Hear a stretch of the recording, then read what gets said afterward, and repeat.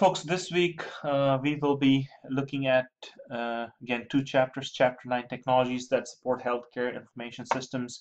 So again, like I said in my previous videos, is that this is not, I'm not going to walk you through every slide, every bullet point in the slide, but I will just focus on the most important concepts that you should take from this chapter.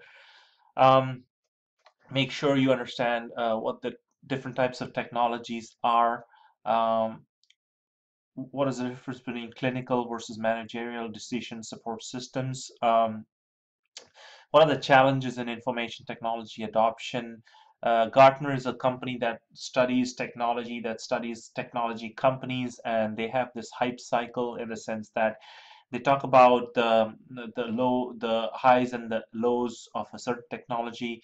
And here they've talked about, you will see in chapter 9 of your textbook, is they talk about the hype cycle, and this is what the hype cycle is. What are the technologies that will be, this is the time axis, this is the technology, and it talks about the lows and the highs of certain technology and how with time.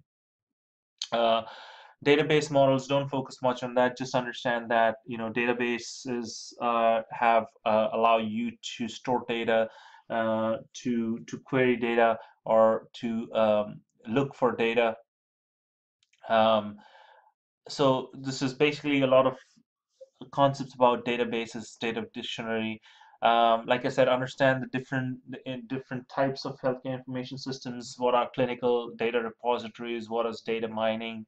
What sort of types of networks that hospitals or healthcare companies use?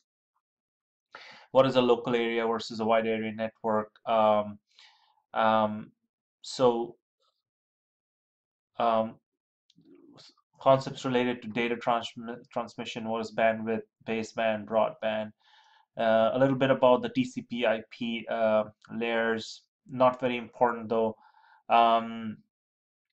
Difference between file server, client server, and cloud computing. A lot of information is moving to the cloud nowadays. You must have heard about that. So know a little bit about that. Cloud computing, World Wide Web, of course, you guys are familiar with the components of URL. E-commerce technologies, the difference, like I said initially, difference between clinical and managerial decision support systems.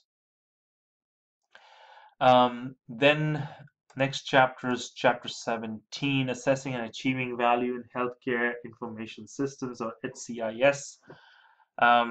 So what is how do we provide IT value? I mean, information technology within a hospital, within a clinic, within a pharmacy, within a payer system, how does it add value? And this is the chapter talks about that.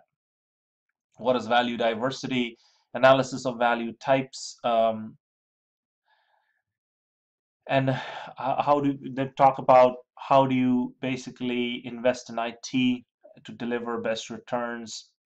So with that said, there are 3 to 4 articles that relate to this topic here, healthcare information systems, this week. And one of the classic articles, this is why the famous Michael Porter talks about value in healthcare. Although this is published in the New England Journal of Medicine in 2010, which is which is far back, I understand that, but this is a classic article in which Michael Porter basically describes the value. What is value in healthcare? And if you read about this, this gives you a sense of what we really mean by value of technology in healthcare. What does value actually mean when we talk in the healthcare context? Then there's another article on healthcare information technology based on evidence. So there's a lot of hue and cry about people saying, hey, you are investing so many $1 million on technology, but what is the evidence that this technology really works? And this article sort of touches on that. And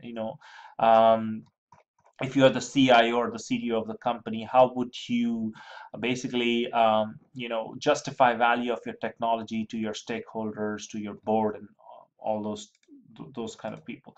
And the meaningful use concept, you will come across the whole two words, meaningful use, is when this whole evolution or the revolution of technology started back in 2010, 29, when the Democrats came to power, the federal government, the healthcare Department of Health, the CDC, Center for Disease and Control, CMS, Center for Medicare and Medicaid Services, and all the federal governing bodies as it pertains to healthcare in the United States talked about, okay, how meaningful is the use of technology. So they said, okay, there are various stages in the meaningful use. Stage one is you basically implement it and see how it works. Stage two is further, see if it's really making a difference in patient outcomes, patient experience, patient safety, patient care.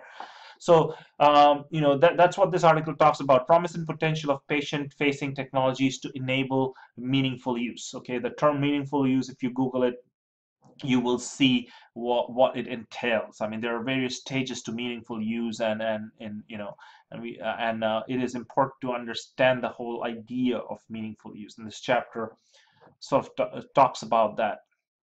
Okay, so this week, this is what it pertains to.